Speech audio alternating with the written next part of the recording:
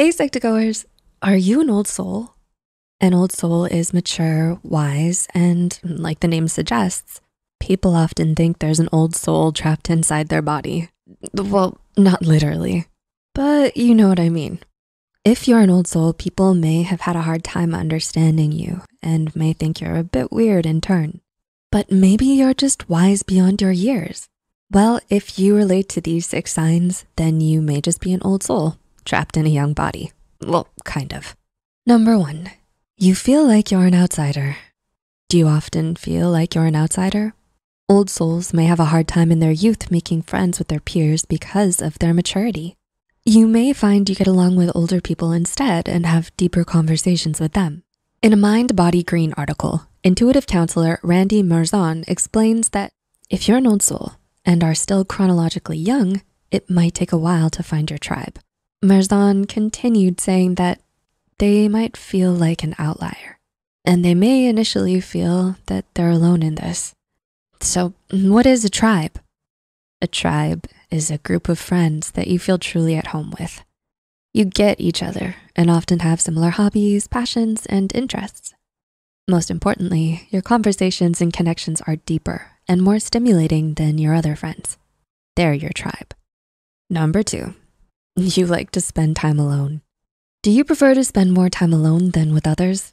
This can also be a sign that you're an old soul. Some old souls are very sensitive and empathetic towards others. So sometimes interacting with a large group of people for a while can be emotionally draining. Old souls can often spend a lot of time observing others and reflecting before immediately responding. So they don't mind spending a bit more time in their head. Spending some time alone to recharge, reflect, contemplate, and daydream can be normal for an old soul. Number 3, you don't care for material things. Are you a shopaholic? Do you have to have the latest phone as soon as it comes out? Many people love shopping trips and enjoy having their favorite possessions close by, but most old souls aren't particularly interested in material things. They care more about other things, or, well, they don't care for things at all. They prefer learning new things, expanding their knowledge, and improving their relationships. Number 4, you give great advice. Have you ever been told that you give great advice? Do people say you're wise beyond your years? This is another sign that you're an old soul. There's the one in your friend group with the creative solutions, suggestions, and you often come up with great ways to help others. Part of this is also due to how observant and great of a listener you are. Number 5, your intentions are strong. Old souls make most of their choices with their intentions at the forefront of their mind. When they sit down to create a project, they're keeping the end goal in mind. When they respond to others, they think before they react. This is also because they're very observant. They also don't like to waste too much time. Most of their choices have strong intentions behind them. In this way, they can often be productive. That is, if that's their intention. And number 6, you value deep connections.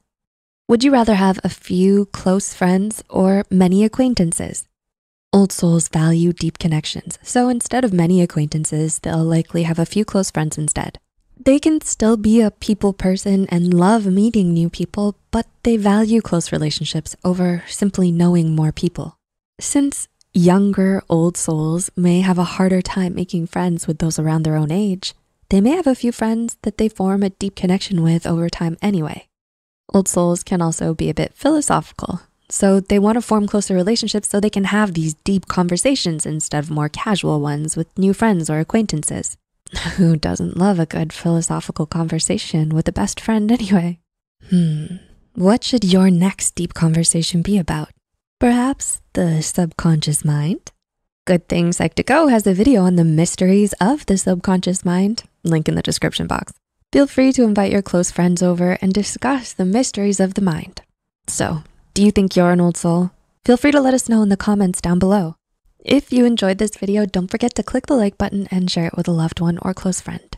Subscribe to Psych2Go and hit the notification bell icon for more content like this. As always, thanks for watching. See you next time.